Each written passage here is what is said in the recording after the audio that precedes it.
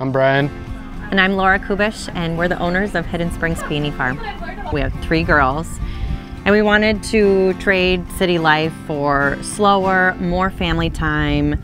We were looking for some woods, we were looking for some tillable land and some fresh water on site, and when this property came up, we really realized that this checked all of our boxes.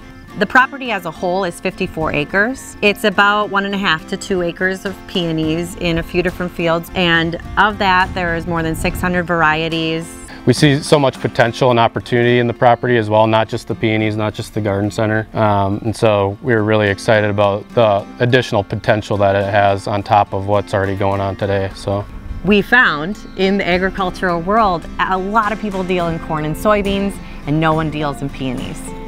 So it was really hard to convince people that the peonies are a sustainable business that would make money for us and allow us to pay the big loan that we were applying for. So we started working with a different lender out of the cities, and they literally ghosted us. I just said, hey, we're not getting anywhere with the current people that we've been talking to, and he said, hey, I'm going to put you in good hands. I'm going to send you down to Rochester, and you're going to talk to Abby Lee and Kelly Tollefson, and they're going to help you get this thing figured out. I'm Abby Lee, and I am a financial officer out of the Rochester, Minnesota office. When Brian first called me, he had said that they were working with another bank, and at that point they really felt like they weren't really getting anywhere. So I was really excited in that instance to kind of push Compeer, and we really want to see our clients succeed. I think Compeer does an excellent job at trying to help young beginning farmers,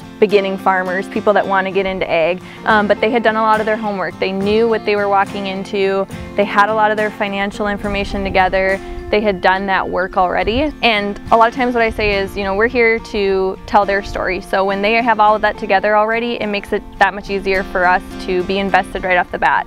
So I think if we look at the environment of today, I think people want to know where their food comes from. People want to be involved in their communities, so I think it's about not excluding any special area, but just making room for that, and I think Compeer wants to be involved in that. We value that, we're excited about it, we've got the expertise, and it's just that it's a very unique and different operation. That's what really excited us, our whole team, Kelly and I, about this as well, is we like to be able to look into that kind of stuff and push the boundaries of what Compeer is doing. I'm Kelly Tollefson. I'm a senior credit officer in the Rochester, Minnesota office, working with Compeer for just shy of 12 years. So when Laura and Bryan gave us a shout of their opportunity to purchase a peony farm, I'm not gonna lie, it had a little head scratcher at first. It's a unique deal. Not a lot of peony operations that we work with in southeast Minnesota. So they brought us in, and we were able to partner with Farm Service Agency and RFA.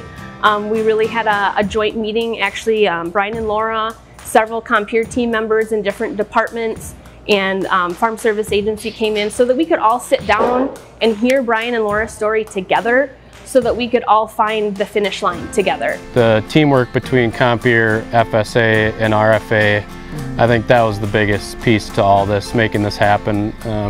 They're in constant communication with FSA, which is a huge part. And big kudos to Compeer because they actually listen to us.